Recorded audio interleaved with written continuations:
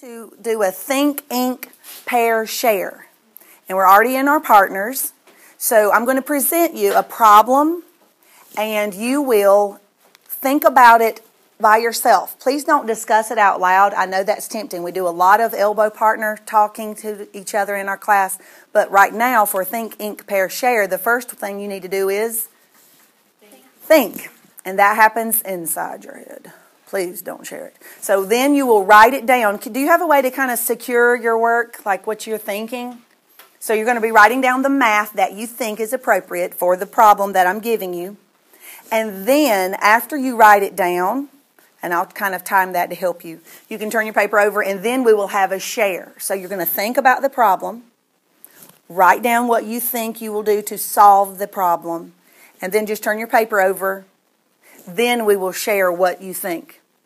Okay, do you think we can learn from each other about your thinking? Yes, and hopefully you'll have some agreement. Be prepared on your share to say, I was thinking this because. So be prepared to share what your thinking is, and hopefully together you can reach an agreement on how to solve the problem. Do you have any? Share with your partner your thinking on this, and make sure you're able to defend. Be willing to sway your neighbor if necessary on what to do with this decimal situation.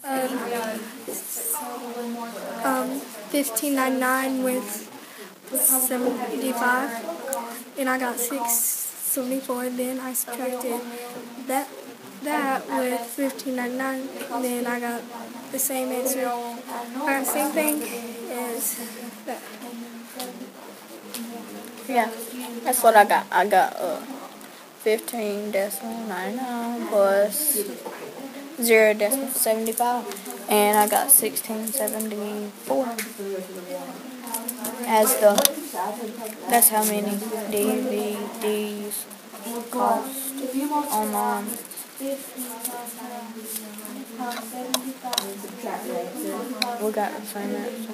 I think that we should divide it because you could get the answer easier, because see how much you have money left and use that to see how much the soup costs.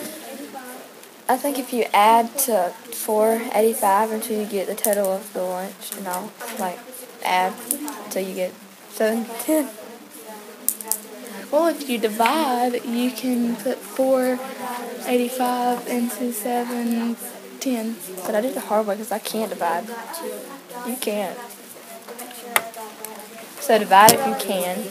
So you see, if you divide 7 and 10, and then 4.85, then you take out them. But if you added, however much you add was your soup. See, see how many times that goes into that, and whatever your remaining money is how much the soup costed. That's what, well, I did if you did some random number plus that, and it got 7.10, that's how much your soup would have been.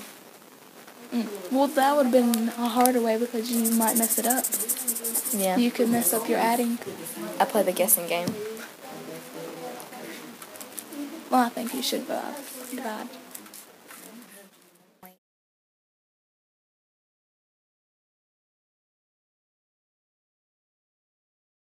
I had 475 times 25, and then he tried 475 times 40, and it was still. So you don't have a question about what to do. You both said you have to do. We have to know what find out to do. a number We just to can't divide get it a by. number high. But you're not sure which divide value it would be. What would be a strategy that you're using to try to find that divide number then? I'm just putting numbers. We're timesing numbers as higher up and seeing if we can get close to.